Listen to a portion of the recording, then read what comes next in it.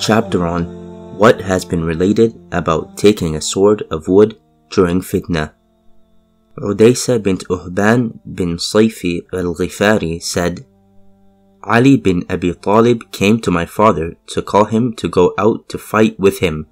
My father said to him, Indeed, my beloved, the son of your paternal uncle made a covenant with me, that when the people differ, to take a sword of wood, so I have resigned it. If you wish, I will take it out with you. She said, so he left him.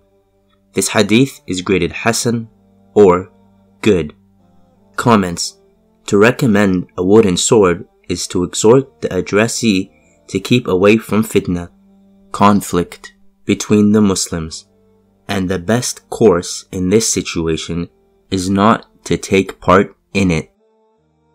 Abu Musa narrated that the Prophet, peace be upon him, said about the fitnah, break your bows during it, cut their strings, and stick to the depths of your homes, and be like Adam's son. This hadith is graded Hasan or good. Comments. This hadith also advises the Muslims to suffer being killed rather than participate in internal strife, thereby following the example of Prophet Adam's son, Habil, who preferred getting killed to taking up arms against his brother.